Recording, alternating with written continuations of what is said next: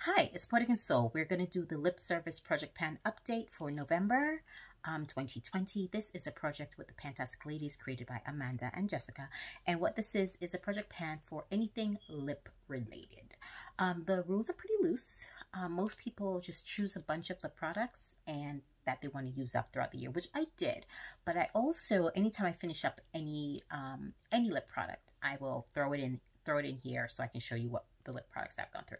So in this November update, I haven't updated a lot this year. So in this update, I have a few things for you. One of them is a previous product. I had told you guys I finished it, but I couldn't find the packaging. I found it in a really odd place. And so I want to show you as proof that I actually did finish it. And it was the Clinique Honey, I can't read this little write-in. It's something, you guys know this product.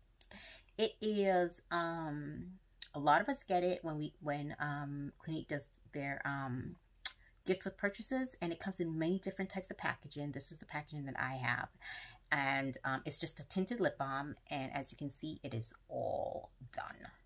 So I want to show you guys that because that was from previously. So I have a few more. So this is an Avon lip balm. One of my kids peeled the label off, but that's an Avon lip balm. I was digging in it until I got tired of digging. It doesn't roll up anymore. This is the plastic right here. You can see, and nothing comes off because it's done. Next we have another Avon. This is Iced Pink. This is a lip balm. It doesn't have a lot of product in. This is like a sample size. This is what the doe foot applicator looks like. It's pretty dry.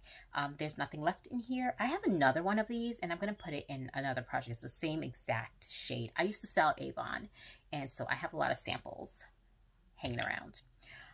This is a ColourPop Lippy.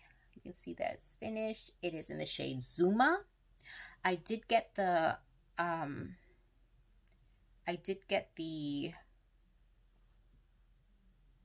stopper out, but as you can see, you can't pick up anymore even though I got the stopper out. I hate this. This is their ultra matte formula, and I don't understand why anybody needs something that's more than matte. Like, matte is bad enough, and now you want it to be ultra matte? Like, that's ridiculous to me. This is such a Jordana lippy.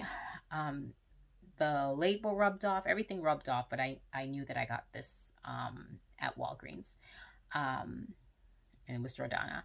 And as you can see, I had dug in it. It is all done. I'm tired. I'm sorry.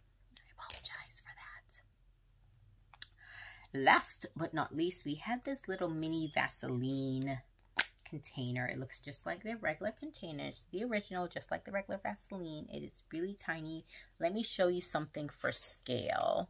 I'm going to use that Avon lip balm so you can see just how small it is. So I use that on my lips, and that is all done. So that is my update for November 2020 Lip Service Project Pan. My next update in December will be my last update for the year. I honestly don't see myself finishing anything next month, but we're gonna try. I have a couple lip balms that I'm working on, so we'll see, and that will be my last update for the year. So thank you so much for watching and seeing my progress as I move through my collection. My name is Poetic and Soul. You stay beautiful inside and out, and always keep the poem to your soul. Thank you for watching. Bye.